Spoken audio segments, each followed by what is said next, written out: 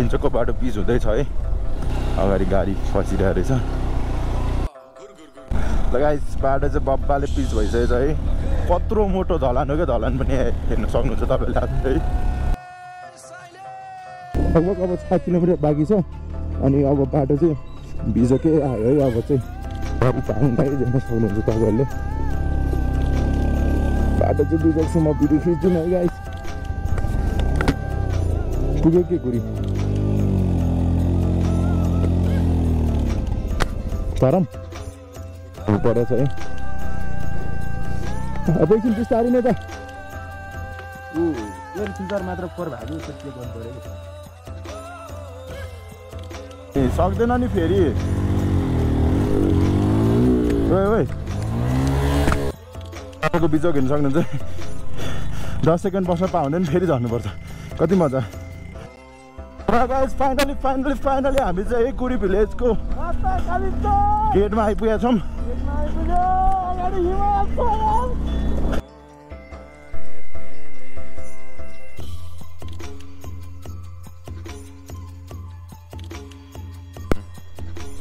लगाइ कुरी village night view त्यही हो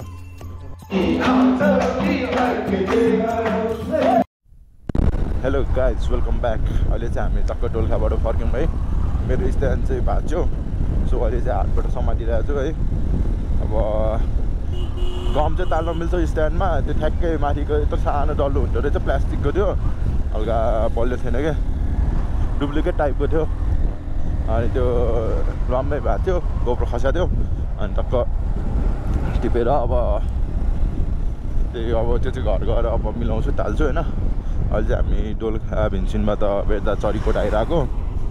अनि अब चरीकोटबाट यहाँनिर मासुहरू किन्छौँ माछा बारबिक्यू गर्नलाई अनि त्यसपछि कालिन्चोकको यात्रातिर लाग्छौँ गाइस अब चाहिँ हाम्रो राइड टु चरीकोट सुरु भइसक्यो है हामी चाहिँ राइड टु कालिन्चोक सुरु भइसक्यो हामी चाहिँ चरीकोटबाट हल्का माथि आइसक्यौँ है अभी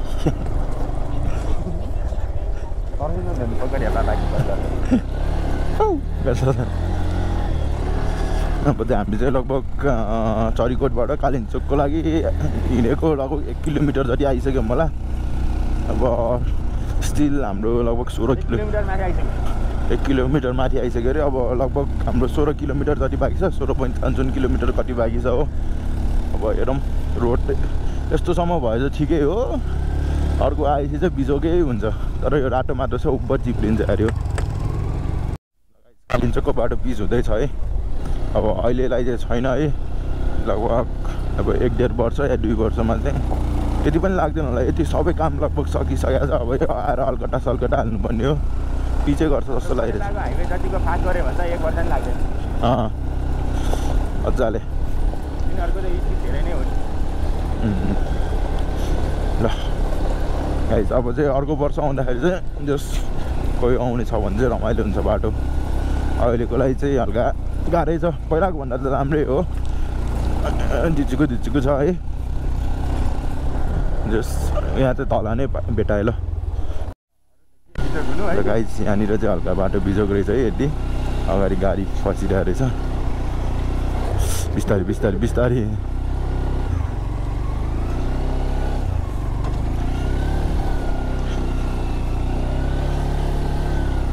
पानी हालिरहेको रहेछ मुलाहरू फस्या त के हुनु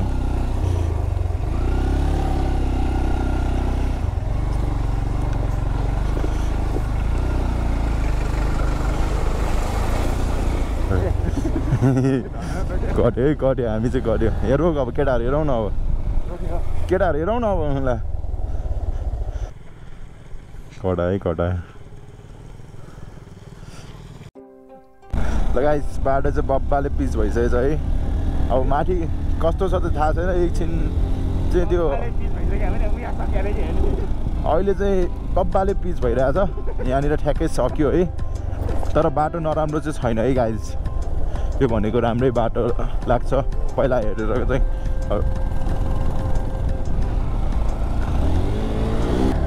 पहिला हिँड्ने बाटै हो है यो अब 12 किलोमिटर पछि यता हुने चाहिँ कति किलोमिटर बाइक छ हामी 13 12 किलोमिटरसम्म चाहिँ हाम्रो यही स्ट्रेट यही रोड जानुपर्ने रहेछ। त्यसपछि नि 1 किलोमिटरको लागि चाहिँ यता दुईटा बाटो आउँछ जस्तो लाग्यो, जहाँसम्म लाग्छ है। अहिले फेरि पिच आयो, एकछिन पिच एकछिन मुखमा टर्काएको थियो तर भनिनँ मैले। तर बाटो चाहिँ सोचा भन्दा धेरै राम्रो लाग्यो। लगभग 12 किलोमिटर जति बाँकी छ अनि बाटो चाहिँ धुलो उड्नेवाला, तर यहाँ नि बाटो बन्न खोजिरहेछ है, चाँडै बन्छ होला। बाटो नराम्रो चाहिँ भन्न मिल्दैन यसलाई नि। अब हामी हल्का पछाडि बस्नै पर्ने हुन्छ, बिस्तारै जाउँ बरु। ठुलो खाएर जानुभन्दा त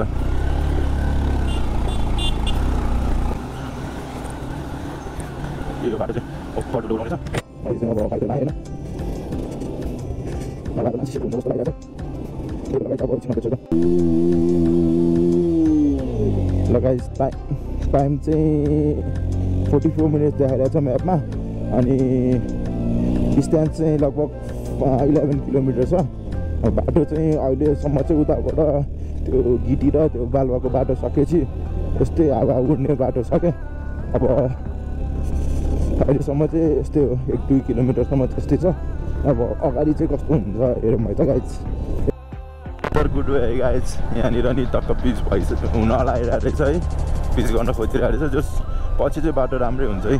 यसो डन्डी सन्डी गाएर राखिसक्यो। यता त ढलान पनि भइसकेको छ, झन्डै खस्यो। जस पछि आउँदा चाहिँ बाटो बब्बाले हुन्छ र। यत्रो ढलान नभए भए चाहिँ माथि नै तर जानु मिल्थ्यो। कत्रो मोटो ढलान हो क्या, ढलान पनि हेर्न सक्नुहुन्छ तपाईँले आफै है।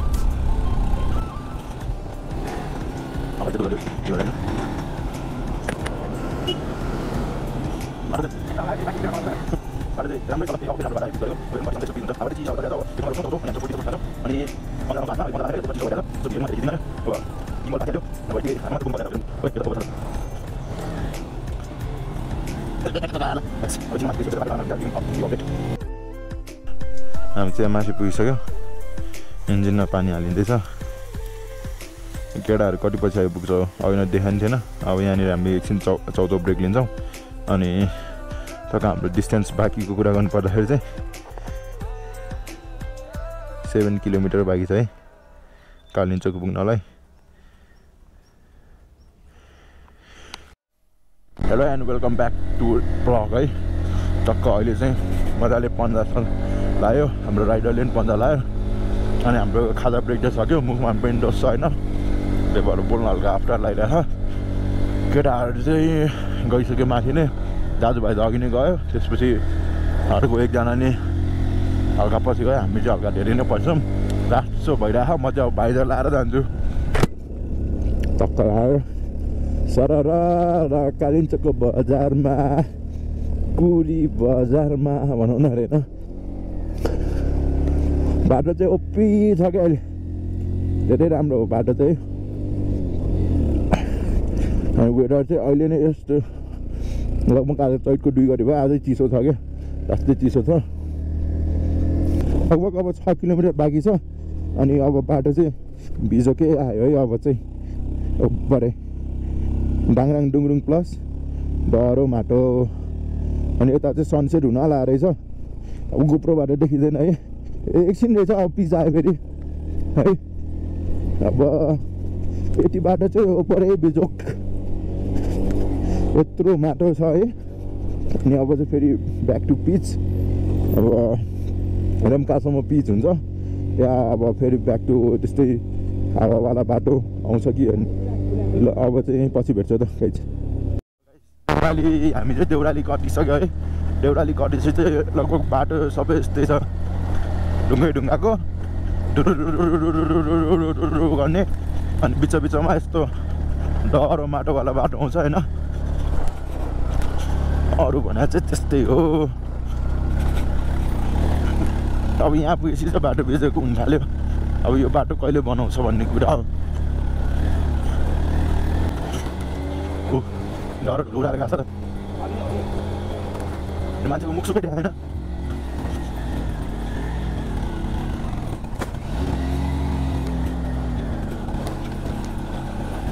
लगभग 5 किलोमिटर हाम्रो यस्तो पीडा हुनेवाला छ।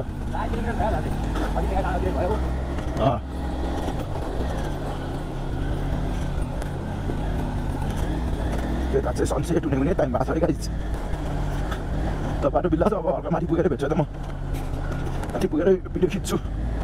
गाह्रो छ गाइस गाह्रो छ बाटो चाहिँ देउराली कटेपछि बाइकमा चाहिँ मेनली गाडीहरूमा त हाँस्दै रमाउँदै आइरहेछन् बाइकमा आउन चाहिँ देउराली पुगेपछि बिजो ओके रहेछ पानी देख्न सक्नुहुन्छ तपाईँहरूले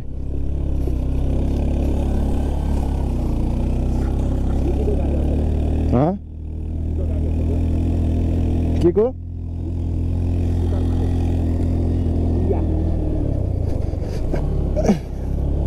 एकछिन मात्र राम्रो रहेछ बाटो चाहिँ जस्ट टर्निङमा चाहिँ राम्रो बाटो बनाइरहेछ राम्रै छ बाटो चाहिँ बिजोक्छु म भिडियो खिच्दिनँ है गाइस पुग्यो के कुरी तरम परेछ है अब एकछिन बिस्तारै नै त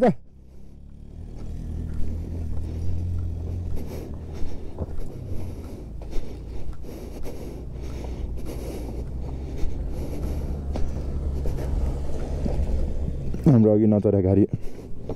यहाँ भयो हाम्रो बाइक र ब्रो चाहिँ माथि पुगिसक्यो स्कर्पियो नि आइसक्यो होइनको अब हेरौँ के हुन्छ ल गाइस एकछिन भेट्छ त गाह्रो छ कालिम्पोङ आउनु एयर फिल्टर मात्र फोहोर भयो कि फेरि चेक गर्नु पऱ्यो कि हाम्रो बाइकको गति गति यस्तो छ मजाले धुवा उठ्यो छ म अघिदेखि दुईचोटि चढिसकेँ तेस्रो टाइम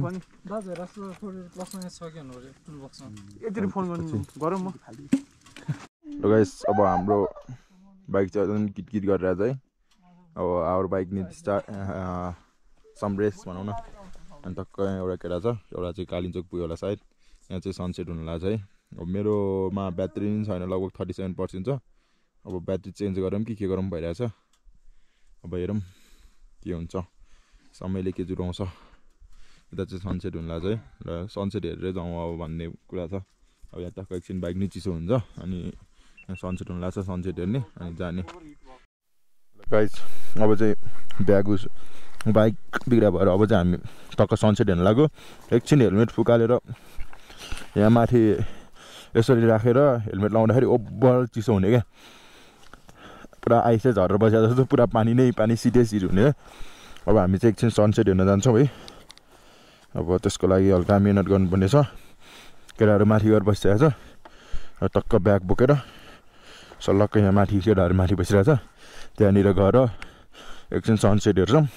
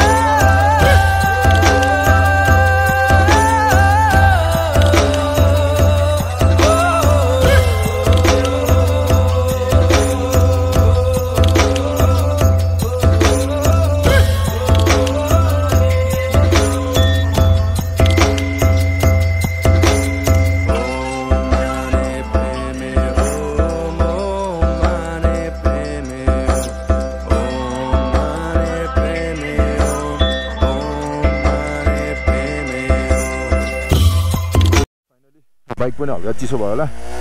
चाहिँ हामी अब हाम्रो राइड सुरु हुन्छ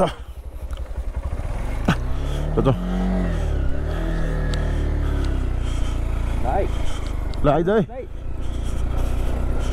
अब यहाँबाट लगभग 2 किलोमिटर बाइक छ होइन हाम्रो 1 किलोमिटरमा गेट पुग्छ होला ल गाइस अब गेटमै पुगेर भेट्छु है लास्ट चिसो छ यार यहाँ चेस कार्ड नलागेको चाहिँ छाँटी फुट्यो होला चेस कार्डले हल्का बचाइरहेको छ एउटा टुल किट चाहिँ बोक्नै पर्दो रहेछ बाइकमा ट्राभल गर्दाखेरि एउटा टुल किट चाहिँ बोक्नै पर्दो रहेछ के टुल किट चाहिँ टुल किट लङ ड्राइभमा त बोल्नु परिहाल्यो झन् लगाइ चाहिँ अब एकछिनमा भेट्छ त लगाइ चाहिँ अहिले चाहिँ बाटो लास्ट बिजोग छ है अनि म चाहिँ फेरि झर्नु परिसकेको छ अब फेरि त्यही त हो नि बाटो बिजोग छ बाइकले ताने होइन दुईचोटि धुवा उडिसक्यो अनि म चाहिँ यस्तो पारामा छु है टक्क मजाले वकिङ अब हेरौँ कतिसम्म हिँड्नुपर्छ है अब गाडी चाहिँ हल्का माथि नै गएर भेट्छु लगभग अहिले ऐना सनसेट हुनुभन्दा अगाडि दुईचोटि झरी अब अहिले नि लगभग दुईचोटि झरिसकेँ अब हिँड्नु परेको छ लगभग 1.5 किलोमिटर बाँकी छ हेरौँ कस्तो हुन्छ है त लगाइस् अब हल्का माथि पुगेपछि भेट्छ लगाइस् अब चाहिँ हामी फाइनली होइन यो कालिम्चोकको गेट कुरीवाला गेट पुग्न लागेको छौँ है हल्का माथि नै छ है त्यो चाहिँ अब बाइक नटानेर म हिँड्छु भनेर भने केटो मान्दै मानेन होइन अनि म चाहिँ अहिले चाहिँ जिक्सरमा आएको छु अनि साथी चाहिँ हिँडिरहेको छ मलाई गेटसम्म पुऱ्याएपछि अनि त्यसपछि I will be walking from that अनि बाइक चाहिँ अनि त्यसपछि अर्को साथीलाई लिन आउँछ यस्तो भएन भने त मजा आएन नि सक्दैन नि फेरि ओइ के गर्छ यो चढन ताने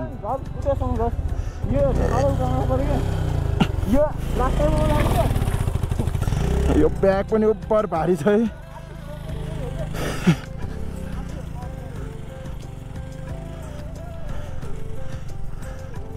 फेरि हिँड्नु पऱ्यो गाइस उकालो त्यहाँसम्म छ सबिनले नि आउन गाह्रो भयो भने योमा होला नहिँडौँ भनेको झन् खाली खुट्टा यतिकै हिँडौँ भनेको यत्रो ब्याग 10-15 किलोको ब्याग बोका हिँडायो यार बरु यतिकै हिँड्न पाए हुन्थ्यो मेरो कति किलो पोसो घट्यो यत्रो मोटो भएको घर पुग्दा पाटुलो हुन्छ होला लगाइस् अब गएर बाइकमा बस्छु अनि भेट्छु है त अर्को बिचक हिँड्नु सक्नुहुन्छ 10 सेकेन्ड बस्न पायो भने फेरि झर्नुपर्छ कति मजा यो ब्याग लिएर जान्छ म बरु हिँडेर आउँछु ब्याग लिएर जाऊ भने म हिँडेर आउँछु बरु बाटो चाहिँ यो लगभग 1 किलोमिटर जति चाहिँ ओपरै बिचक छ है गाइस उपर ठाक्यो म भन्दा बढी किलो चाहिँ ब्यागै जस्तो साँधो भइसक्यो लगभग 5-5:30 भयो होला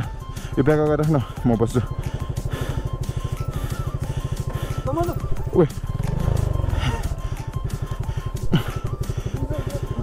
बिजोक कालिम्चोकको रमाइली गाइस अब फेरि अब म 10 सेकेन्ड चढ्छु अनि त्यसपछि फेरि झर्नुपर्छ हेर्नुहोस् है ले ब्यागले गाह्रो हुन्छ भने झन् अगाडि अब हेरौँ कति सेकेन्डपछि झर्नुपर्छ अघिनको जस्तो बिल्ला बाटो चाहिँ छैन है अब यो डाँडा कट्ने बित्तिकै जो कुरी भिलेजको मेन गेट आउँछ अनि त्यहाँबाट रोइला भ्यू आउँछ है कुरी भिलेजको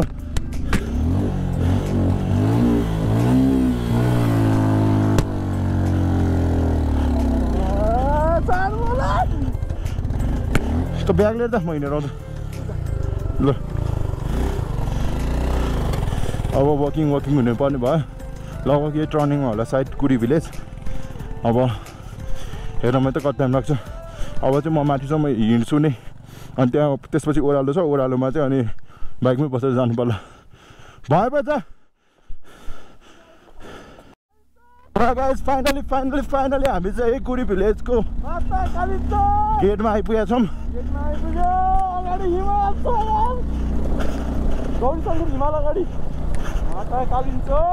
केटाहरू यहीँ छ क्या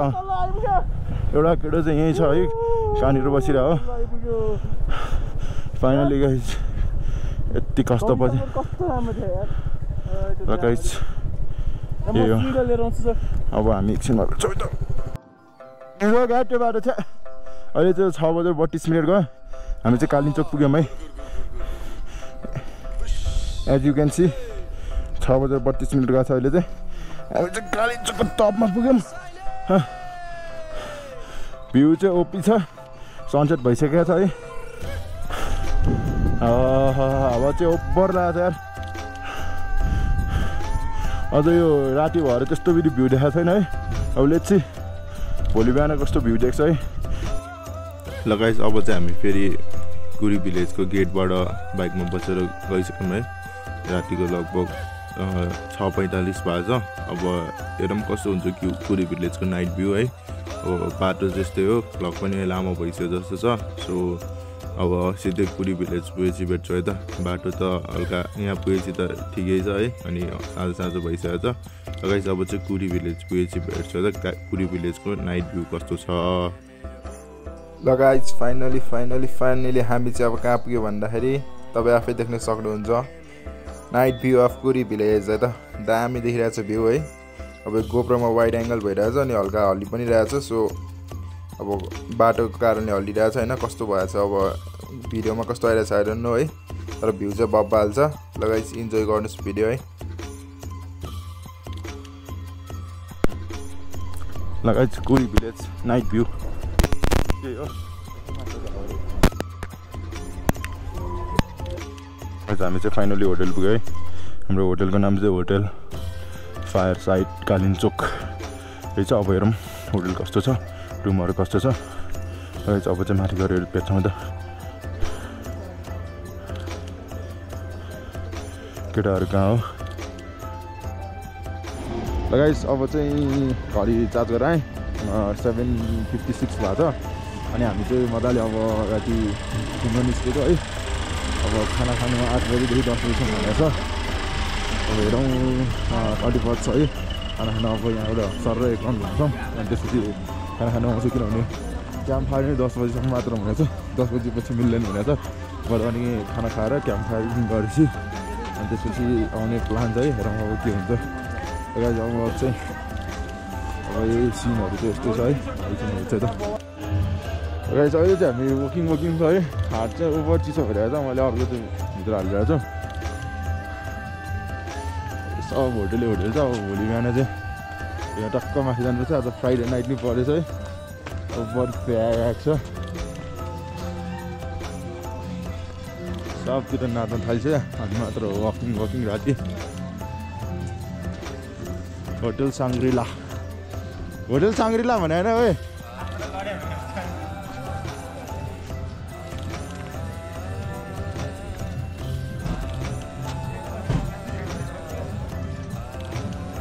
यो चाहिँ अब यस्तै छ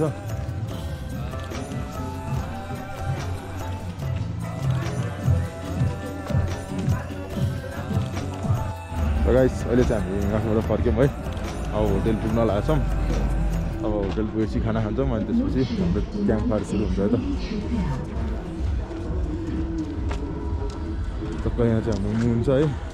बालुहरू त होटल हाम्रो यही हो अब टक्क लाएर होटलमा जान्छौँ खाना बजाउँछौँ अनि त्यसपछि क्याम्प फायर गरेर अनि एकछिन गफसफ गर्छौँ अनि सुत्छौँ मागलको दुईतिर खरीको भन पर मुसामरो बिरालो तन पर पुछे मारी राम्रो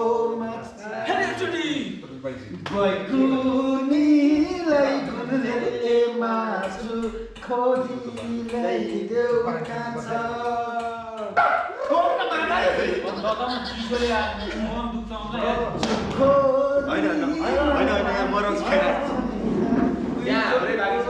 खाना नसकेर राखिराख्नु